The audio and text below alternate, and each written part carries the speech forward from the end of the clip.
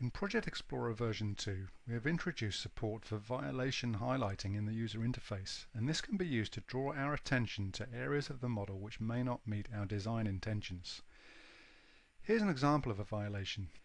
In this case, the violation is indicating to us that the start station or chainage of this layout profile is falling beyond the station range of the associated alignment. Another example under corridors. Here we have a violation which indicates to us that the point code being used by this corridor feature line does not exist in the reference code set style. For pipe networks, we look directly into the rule sets to be able to instantly display violations such as the pipe drop being violated across this structure, or the elevation of the rim of this structure not matching the reference surface.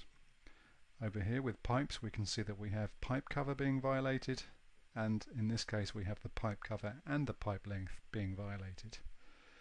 In conjunction with the editing functionality in Project Explorer, it's now very easy to address these violations.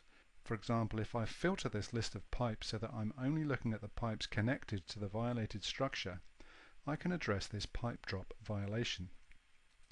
Let's look at this pipe and go across to the end elevation of the pipe, which we can see is significantly lower than the other pipes that are connected to this structure. So let's double click that value, hold the slope of the pipe and adjust this invert level of the pipe.